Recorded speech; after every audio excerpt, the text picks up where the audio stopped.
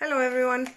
Today I want to give you an account of how I do door-to-door with Oriflame, and it may help you if you're doing door-to-door sales yourself or if you have thought about it. I will mention Oriflame several times because that is the catalog that I am delivering. This month's catalog looks like that, and I haven't done door-to-door for a while because of COVID and everything, all the restrictions. I was just delivering catalogs to my regulars. But this time I decided that I will start with door-to-door again. So, as an example, I'll tell you about one estate that I did. In this estate there's altogether 79 houses. And what I always do when I do door-to-door, I have a list. So in this case, numbers from 1 to 79. And every time I knock on the door, I write down if I left the catalog there or not.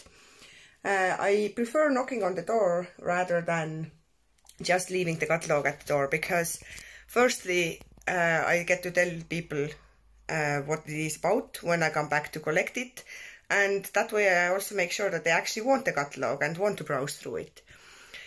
Because next time when I'm in the same estate, it saves me time, because then I already have a list of houses that want the catalog and the list of houses that don't. And this is, I think, good for both sides, not just myself to save time from knocking on the doors that don't want the catalog, but also for people that live in these houses, because if you don't want the catalog, you don't want one of them being dropped at your door, and also I would be probably losing the catalog because they would travel to the nearest bin. So it's always very good to know who wants the catalog and who doesn't. So I spent 2 hours doing this. Oh, actually, I went to 2 estates. So actually on this estate, I spent about an hour and 15 minutes. Some people I already knew there. Of course, it took a little bit of extra time then because I was chatting a little bit with people that I already knew. But in total, out of 79 houses, I knocked on 45 doors. And out of these 45 doors, 18 wanted the catalog and 27 didn't.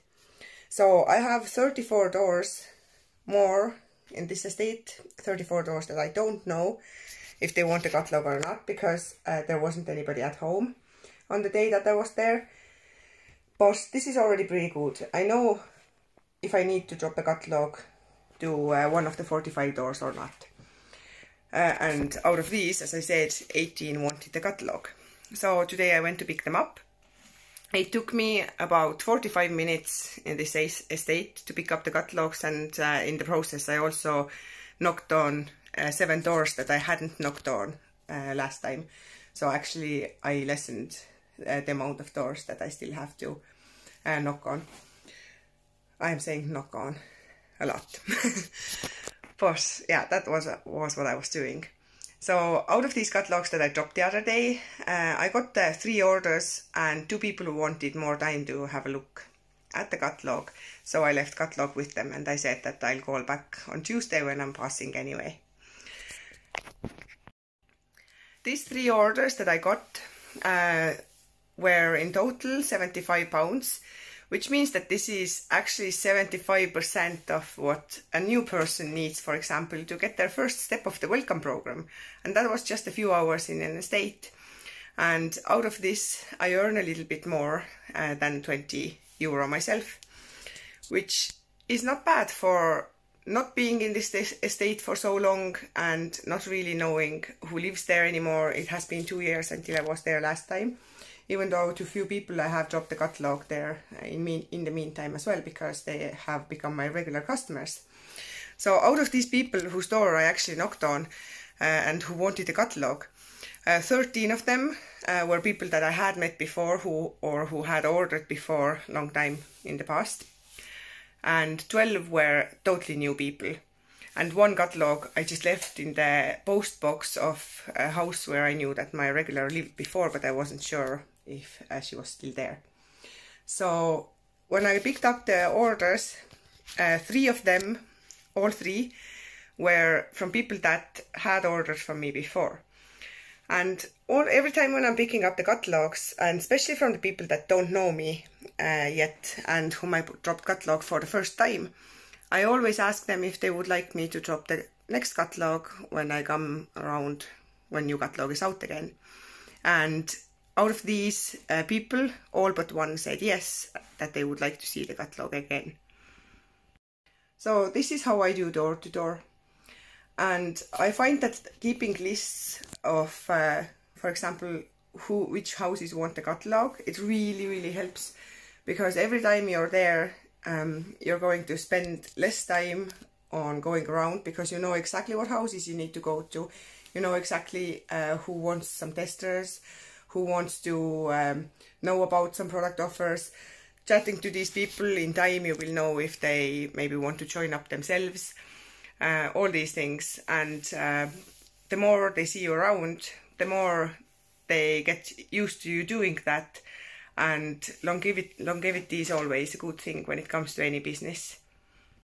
Now, of course, some people were not at home today when I was knocking on the doors and picking up the catalogues. The other people had left the catalogue outside for me to collect, so these ones were really easy ones. But next time when I pass, I will pick up the few catalogues that I left today, and a few that needed some extra time to have a look at the catalogue, and also the one I knock on the doors that I didn't get any answer at today to pick up the catalogues that I left the other day. So overall, I find it really positive that I haven't been there for so long. I got 3 orders, and majority of these people that I dropped the catalogue to want to see the catalogue again. And that is how you build a regulars. That is how you build yourself regulars in the business. You go back when you say you go back to pick up the catalogue. You leave them your phone number with the order form when you first leave the catalogue, in case if you miss them and they need to contact you because they actually want to order something and they weren't there when you were coming back for the catalogue. And keeping lists of where you're going and where you're dropping the catalogues really helps you save time next time. Because I remember in the same area, like I was doing another half an estate that day, but I just wanted to concentrate on one estate, telling you that.